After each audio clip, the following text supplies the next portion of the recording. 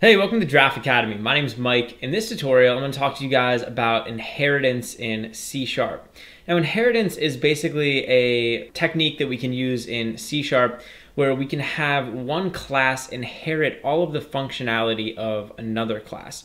So I can define something called a superclass, and then I can actually create classes that are going to inherit all of the functionality from that superclass called subclasses. So I'm just going to give you guys a very basic introduction into inheritance. This is a huge subject and there's a lot that you can kind of get into with inheritance. So I just want to show you guys like the basic concept of what's happening with it. So over here in my program, I created a class. It's called chef.cs. And this is a class that basically like represents a chef in our program. So you can see here class chef. And this chef has three methods that it can use. So the first one here is called make chicken. And basically all this does is it prints out the chef makes chicken, right? So the chef can make chicken. The chef can also make salad. So it says the chef makes salad. And the chef can also make a special dish. So it just says the chef makes barbecue ribs. So this is a pretty cool class. It's obviously a very simple class, but it's it can basically represent a chef in our program. So down here in my program.cs, in my main method, I created a chef object, and it's just called chef. And then I basically just said chef.makeChicken. So I'm telling the chef to make some chicken. And when I run my program now, it's going to say the chef makes chicken, right? So hopefully that makes sense. I just have this chef class over here, and I defined some methods in there, and then I created an object of the chef class and told it to make chicken.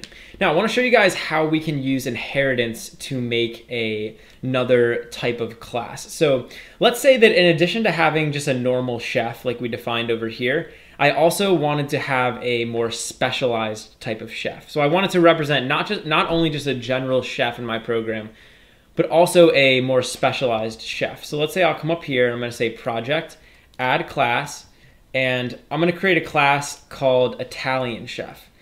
So ItalianChef is not just going to be a normal chef. He's going to be an Italian chef. And I'm going to go ahead and create this class. So you'll see over here we have this class ItalianChef. Now, let's say that this Italian chef can do everything that the normal chef could do. Right, so this Italian chef is a really awesome chef, and not only can he just cook regular food, but he can also cook like more specifically Italian food.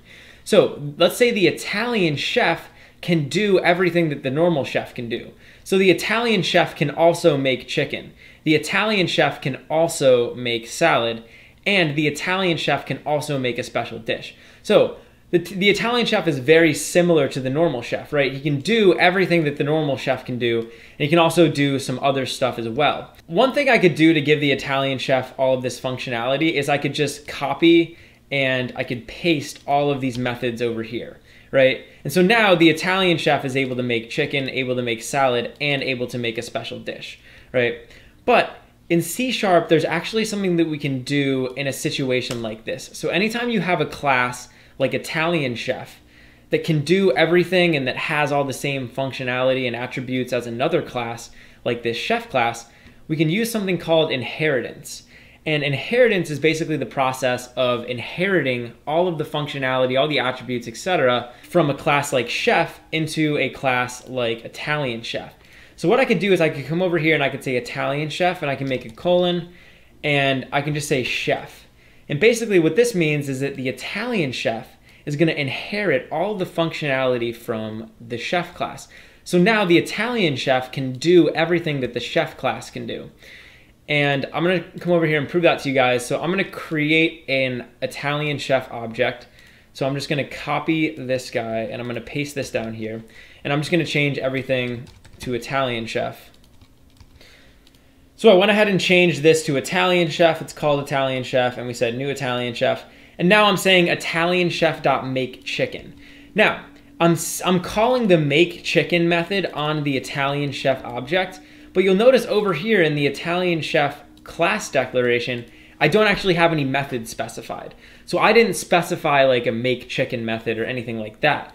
But what you'll see is because I inherited all of the functionality from the chef class, I'm actually still able to make chicken with the Italian chef. So when I run my program, you'll see that it says the chef makes chicken, and this is that normal chef. And then down here, the Italian chef is also able to make chicken because the Italian chef inherited all the functionality from the normal chef. And that's kind of cool. So that's basically what you can do if you have like two classes. And in C#, we would refer to chef as the superclass, and we would refer to Italian chef as the subclass. And the subclass is always going to be inheriting functionality from the superclass. So that's just a little terminology. Now, we can actually take this a step further. So let's say that the Italian chef, in addition to being able to make chicken, salad, and a special dish, can also do something else. So we could add another method in here. I could say like public void, and we'll just call this like make pasta. So in addition to making all that other stuff, the Italian chef can also make pasta. So now this chef can also make pasta, and I forgot to put an open and closed parentheses there. So if I was to come over here to my program, I could say Italian chef dot make pasta, and the Italian chef is going to be able to make pasta. So let's run that. And you'll see over here, he's making pasta. But what you'll notice is this normal chef can't make pasta. So if I tried to make pasta on the normal chef, it's not going to be able to do that. So that's going to throw an error. And that's because we only define make pasta in the subclass, not in the superclass. So that's kind of how that's going to work out. And I want to show you guys one more thing we can do. So you'll notice over here in my chef class, I have this method. It's called make special dish, right? And the chef is making a special dish of barbecue ribs, right? So this chef's special dish is going to be barbecue ribs. But let's say that the Italian chef doesn't want to make barbecue ribs as a special dish. So let's say that the Italian chef's special dish is actually like some other type of dish, and it's not a barbecue dish. Well, the problem is when I come over here and I say make special dish and I say make special dish, both of these chefs are going to be making the same special dish. So when I run the program, they're both making barbecue ribs. But remember, I don't want the Italian chef to make barbecue ribs. I want the Italian chef to make something else as their special dish. Well, in a situation like this, I can do something called overriding a method. Overriding a method basically means that I take one of the methods that I've inherited, like this make special dish method, and I override it. So I basically come over here into this Italian chef class and I override the functionality of that method. Now, in order to do this, we're going to have to do one thing over here in the chef class, and we're going to have to include this virtual keyword. So you'll notice I already have this in here. So up here on these two methods, it says public void make chicken, public void make salad. But down here on make special dish, I've given it this special keyword, public virtual void make special dish. And when we specify this as virtual, basically that means that this method can be overridden in any subclasses. So when I say virtual, it basically means that subclasses can change the functionality of this method.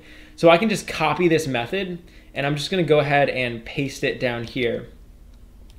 And you'll see here I'm saying public virtual void make special dish. But instead of saying virtual here in the subclass, so I'm in my Italian chef class, I'm going to say override. And this is basically telling C# that we're going to override the make special dish method from the superclass. And then down here I can change it. So I could say the chef makes, instead of barbecue ribs, why don't we say like chicken parm.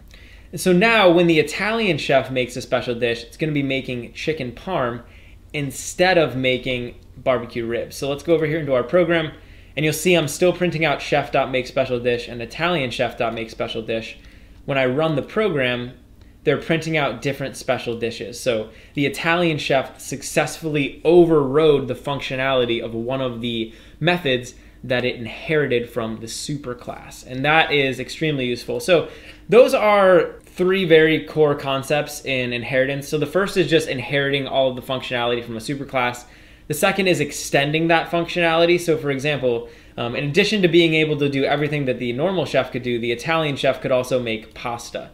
And then finally, we were able to override one of the functions or one of the methods that we inherited using this override keyword on the subclass and using this virtual keyword on the superclass. So that is sort of the basics of inheritance. And like I said, there's Inheritance is a very complex subject, and there's a lot of stuff that you can do with it. But this is kind of just an overview of essentially how it works. So now you kind of have the concepts down in your mind, and you can kind of go forward and learn more specific ways to use it. Hey, thanks for watching. If you enjoyed the video, please leave a like and subscribe to Draft Academy to be the first to know when we release new content. Also, we're always looking to improve, so if you have any constructive criticism or questions or anything, leave a comment below. Finally, if you're enjoying Draft Academy and you want to help us grow, head over to draftacademy.com/contribute and invest in our future.